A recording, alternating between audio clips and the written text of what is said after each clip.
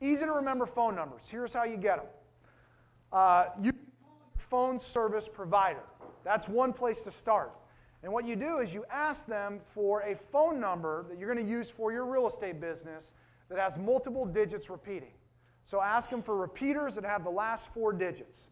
A great example, some people in this room are licensees of 1-800-SELL-NOW. How many of you are licensees? Let me see a show of hands. 1-800-SELL-NOW basically is one of the best phone numbers that you can use and advertise. So what Kent does, and I'm sure Kent will probably be talking to some people at the breaks about it, that's a phenomenal number to advertise because it's memorable. People will know how to call you and how to get a hold of you. And just imagine if you're using outdoor signage and you see a bandit sign with 1-800-SELL-NOW versus a phone number that's hard to remember. There's a big difference in response rates. So let me just cover a couple of these. What you can do is you obviously call a local phone provider to find a good number. Call owners of other easy-to-remember phone numbers. If for some reason you call a local phone provider and they tell you, hey, we don't got, these are your options, you don't like them, what you can do is we've had a couple students that are very creative that pick up the phone and they just start calling really good phone numbers. And I bet you if you spent 3-4 hours doing this, you could make a couple offers for a couple $100 and somebody would be willing to sell you the phone number. And now all of a sudden you have a good phone number. And what you do is you buy the phone number and now you use that phone number to market with. The MLS is not the easiest thing to work with all the time. And a lot of agents don't even know how to use it properly. But what you do is you kind of dictate to them, hey, every property that goes into the MLS has remarks about that property. And every MLS is different. Here's what I want you to realize. If you're doing this in Nevada, if you're doing this in Arizona, the MLS that you work with there is different than here in California, different than Connecticut. But you can find who those top agents are. Now, here's where leads become valuable.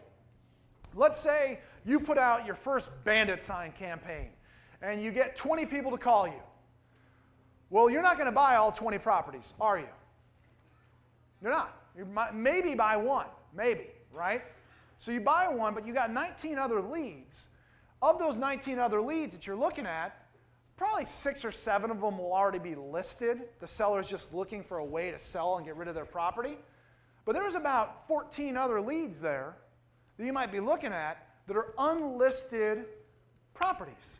And of those 14 leads, the seller who is calling you, some of them are prime listing leads.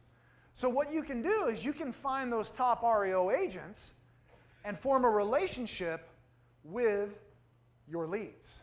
Because most REO agents, when you call them, aren't going to pay attention to you when you're new. They've probably been in the business for 5 or 6 years. They've probably gotten 50, 60, 70 phone calls from new investors or wannabe investors and some experienced investors trying to get dialed in to get the leads before they get listed.